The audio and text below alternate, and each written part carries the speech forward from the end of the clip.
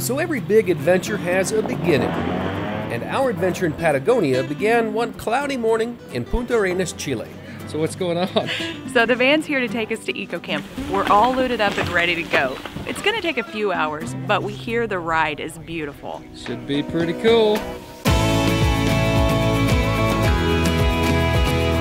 So we hit the road and headed north into the wilds of Patagonia. The ride was beautiful for sure, and after a few hours, the majestic Andes Mountains finally came into view. And then we see the famous towers, a sure sign we'd finally made it to the incredible Torres del Paine National Park, and to the place that would serve as our base camp for 5 days of epic adventure. Welcome to Eco Camp. Okay, so we're here at Eco Camp, and this is gonna be our home for the week. This is one of their sweet domes, and we're super excited to see what it looks like. Come on in. Ooh, this is pretty awesome. Couple of cozy beds. Oh, an awesome wood burning stove. I think it's gonna be all right. Oh, the other really cool thing about the Sweet Domes is you have your own private bathroom. Ta-da! Got a great shower. The toilets are composting toilets. It's all eco-friendly. And we also got to check out Eco Camp's very cool standard domes, which include access to community bathrooms and showers and offer all you need for a cozy night's sleep.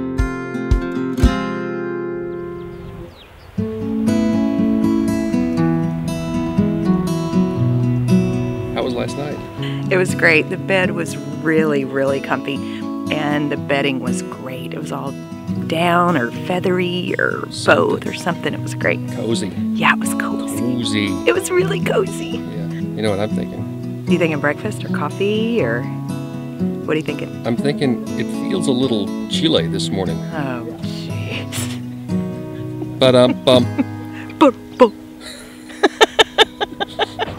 How are you? Good. How are you?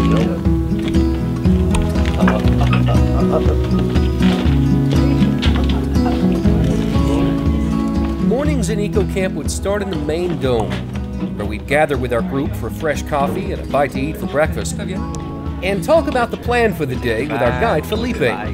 Everything ready for the excellent day that is waiting for us, okay? We and our new friends Jade and Jill and Michael and Emily were on what they call the Multisport adventure, and our adventure was about to begin. We got things rolling on day 2 with a biking adventure to a place called Laguna Azul, and for the first time got to see for ourselves some of the incredible natural beauty that makes this place legendary. It's hard to find words for how beautiful this entire area really is.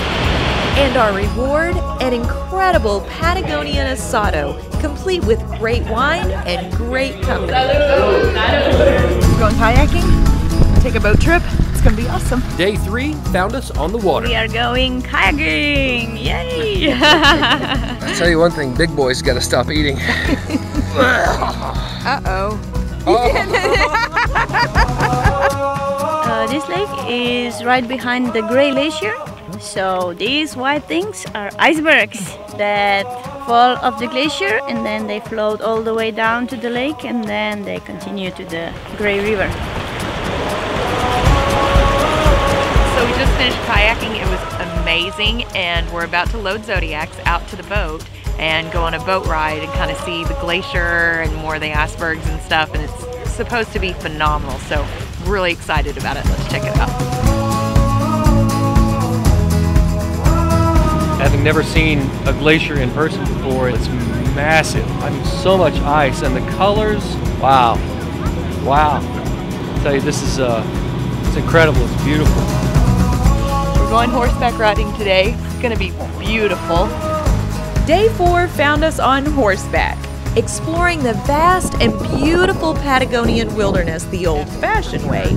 It's an adventure. It's an adventure. The ride took us deep into a place called the Enchanted Valley, to a remote ranger station where our host welcomed us with smiles and fresh hot mate while we took refuge from a passing rainstorm.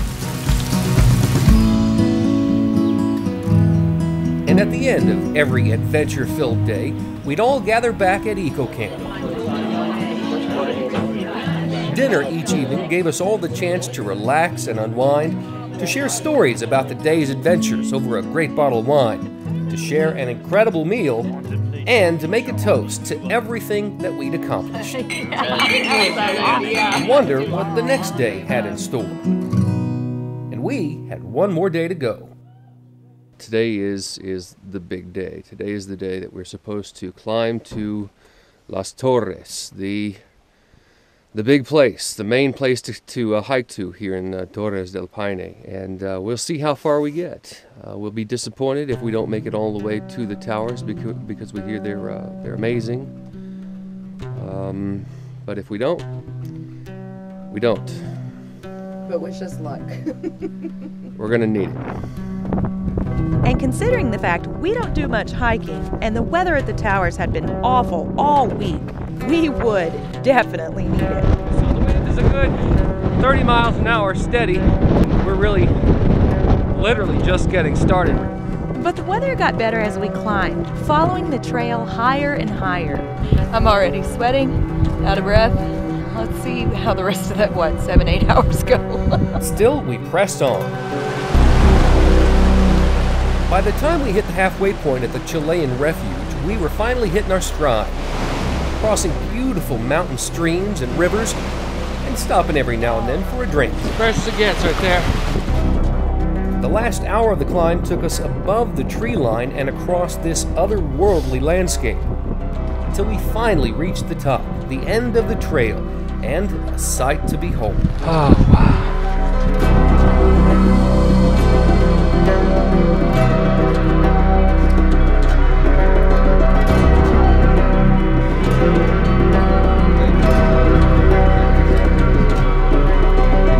To see this place and to feel this place is pretty amazing, pretty spectacular. So yeah, safe to say we had a lot to celebrate when we got back to Eco Camp that night, including the fact that it just so happened to be New Year's Eve. And after we sat down to one more amazing meal, we all gathered in the barn and brought the new year in style.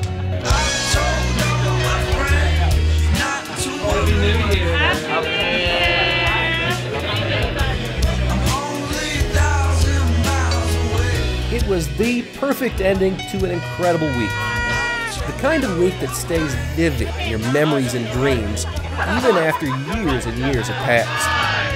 And the kind of experience you'll only find in a place like this.